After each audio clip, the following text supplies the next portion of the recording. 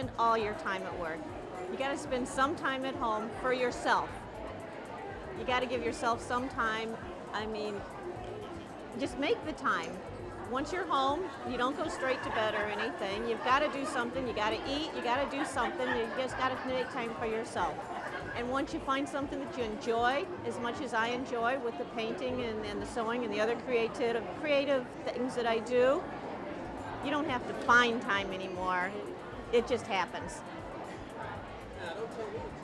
Oh gosh, I can't say enough great things about the OttLite. Got it about a year ago. I cannot believe the difference it has made in how well I can see things, how much easier it is to fix things, how much longer I can work on my projects without any discomfort or anything. I wished I had see the colors right. Too. I wished I had discovered it years ago. Yeah.